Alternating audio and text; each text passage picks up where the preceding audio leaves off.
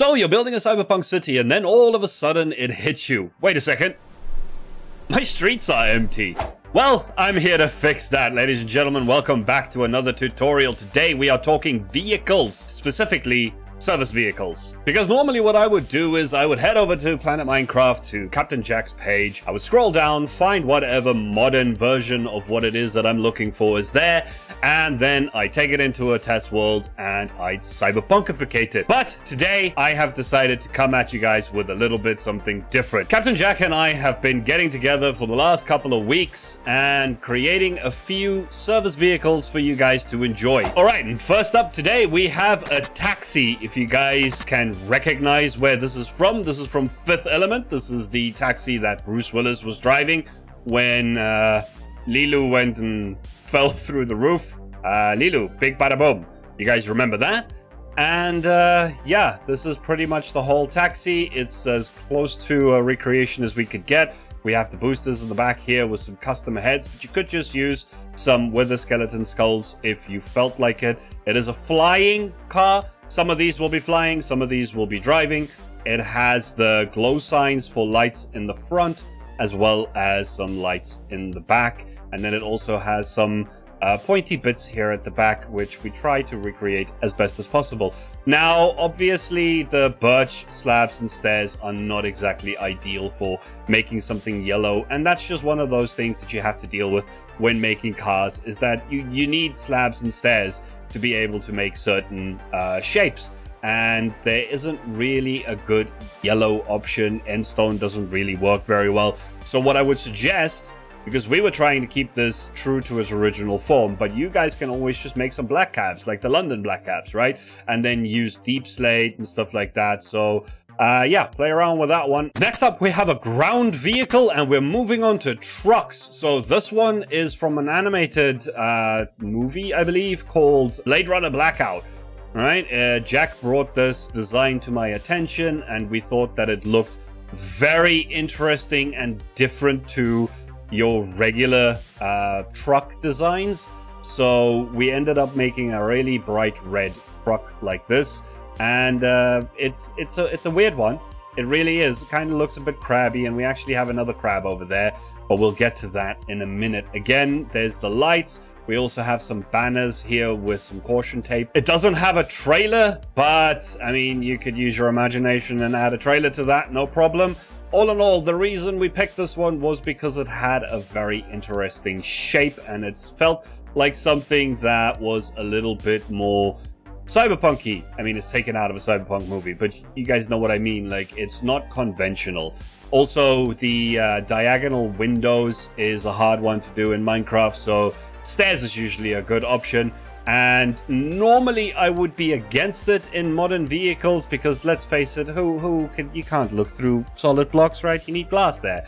But in a cyberpunk setting, this actually makes total sense, because a lot of cars in cyberpunk will just have heads-up displays on the inside, and you wouldn't actually have windows to begin with. And moving on to the next truck, and this one's probably in my top 3 for today, is a big blue semi-truck. And this one kind of gives me Optimus Prime vibes.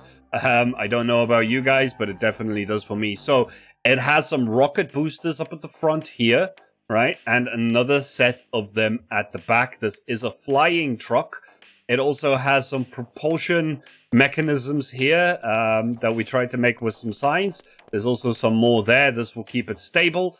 And then it's got some lights up at the top and all sorts of little details. And I just love the way that this truck came out. Again, no trailer, but, you know, again, use your imagination. It's pretty straightforward for a trailer. After you've done this, you can then just copy over any kind of whatever hover tech you decide to pick from any of these designs. You could use that for the trailer as well. So yeah, that's the Optimus Punk. Next one down the line is a trash truck from Ghost in a Shell. We went for full copper design on this one because it gave us the right kind of color scheme, first of all, true to its original form, and also it gave us the ability to make certain bits a little more dirty, right? It has a little bit of a section at the back here that the trash collectors would stand on. if they needed to do anything. And then we have some kelp and debris in here for trash. Now, I don't suggest that you go using ancient debris as trash, but I know a couple of people, like for instance the lag monster on Random Craft, who could definitely do with using some ancient debris for decorations, because the guy's super rich. But yeah, again, we have some signs here, and this time we have an actual written out sign. So this one has a 7 and a 9 for the trash, the truck number. And if you guys actually want to know how I write this, because there will be more of these signs in the rest of the video, I actually just used the solid square emoji for the squares and 2 spaces on the spacebar for the gaps in between. And using that combination, you can write as if you were writing just with regular solid blocks in Minecraft. And I use a slightly modified version of this 4x3 font for these signs. Next, we're moving on to the first of the WeeWah wagons here in this section. We have an ambulance, right? So it's a really cool design. I actually do like, I think this is definitely in my top 3. This is a hover van. This thing can fly. It has hover tech at the bottom, as you can see. It also has an actual entrance that you can go into and go all the way through to the cockpit, which you can't really access very well. But you know what? An attempt was made. Give me a break. You know, cars can only do so much on the inside. But I managed to actually get some beds in here and a couple of workbenches and things for the paramedics to work with. All of these ones use custom heads for the sirens, but as an alternative, you could also just have... Okay, that's not going to work. But you guys get the idea, right? You could have that instead of...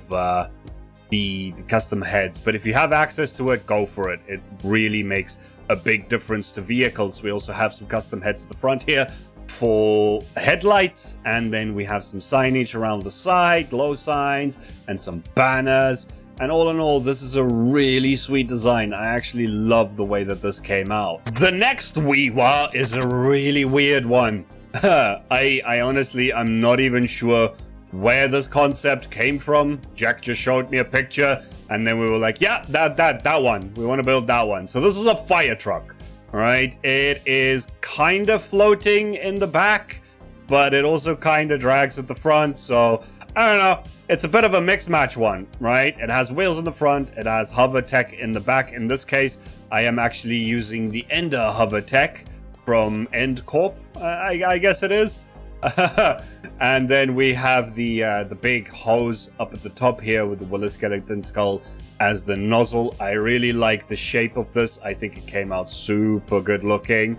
And then all in all, just a whole bunch of details. Yeah, so this is all of the details for this one. It's also got some roof details on the tank.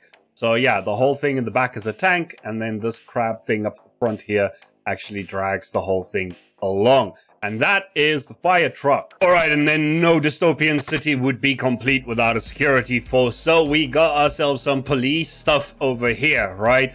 First one, I need to give a shout out to one of our fantastic viewers, Monty, who sent me this wonderful design on Discord while we were building all of these on a live stream. So I recreated it. It's based off of the Snow Fox from Subnautica Below Zero, which is another one of my favorite games, and I really loved the design. So I've added this sign here at the back said made by Monty. So when you guys download this, and yes, there's a download for this, you will be able to recreate this and remember Monty is the one who designed this.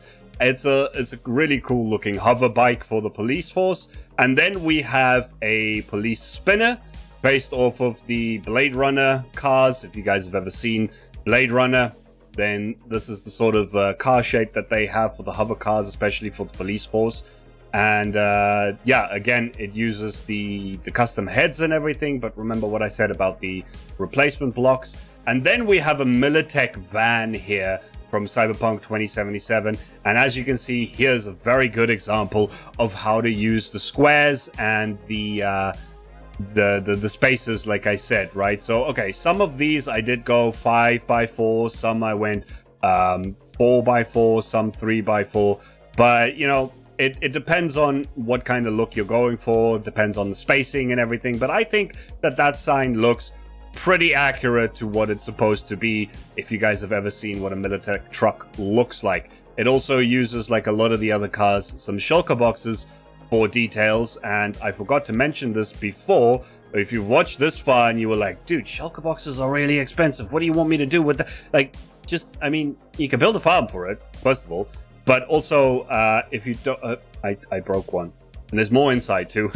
Anyway, yeah, you don't have to use it. You could use anything else, like some deep slate or something, but it gives a really nice separation. So think of this as the top side here goes up, the bottom side goes down, and this thing opens up. So yeah, that is the Militech truck. It also has some fuel tanks at the bottom here with some more shulker boxes. This thing's very shulker heavy. There is an interior with some benches for the security forces to sit on, and some storage for their weapons and everything as well. And that is the security collection. Now, I've covered this before in a video, and I stick with it as always.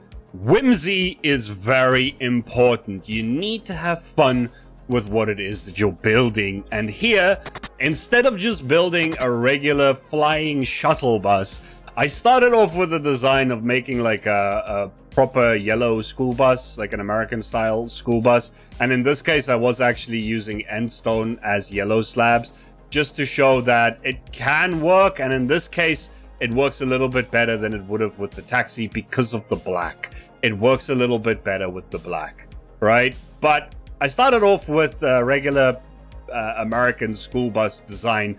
And then I stood back and I thought to myself, you know what? This kind of looks like the Magic School Bus, doesn't it?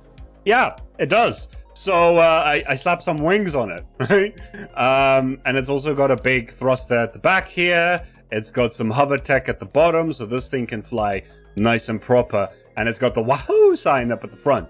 All in all, I'm very pleased with how this one came out. I've also added some green light here and some red light here, because usually when it comes to things with wings and ships and stuff like that, you would need a starboard and a port light to differentiate at long distances which way this thing is heading, right? It also has a machine gun up at the front because, you know, gotta keep the kids safe in this cyberpunk dystopia.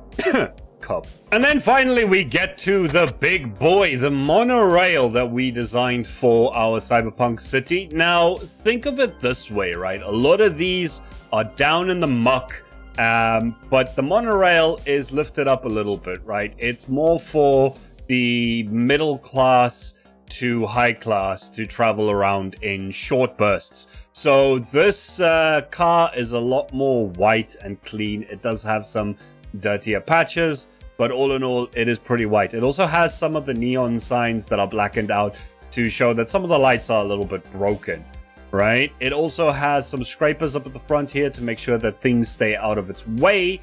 And you can actually go inside this one. And it has some benches in the front here. It also has a cockpit if you want to go in there. I forgot to put a button, but ah well.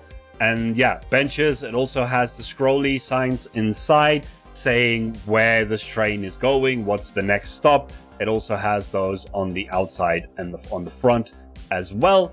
And you can go all the way through this and it will have another pool car at the front here, right? So you can separate this, again, shulker boxes, because it's the closest thing to looking like a accordion as we could possibly get, to make it look like this can actually bend when it goes around corners. It has the tracks in the middle here with some anvils and trapdoors, and you have the rail here that looks nice and scraped, like it's had a lot of traffic, right?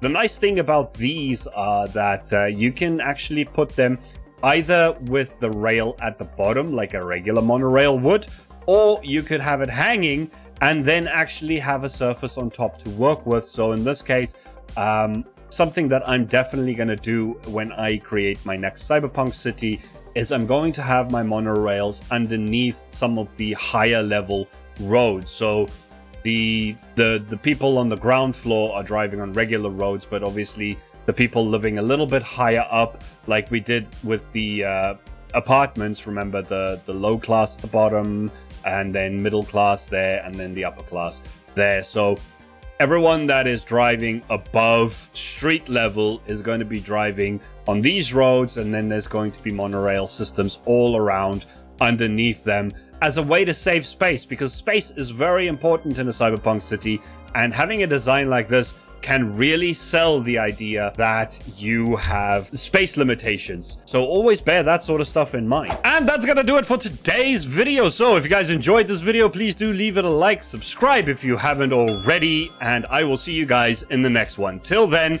watch this video so you can build better roads for all of these vehicles to go on.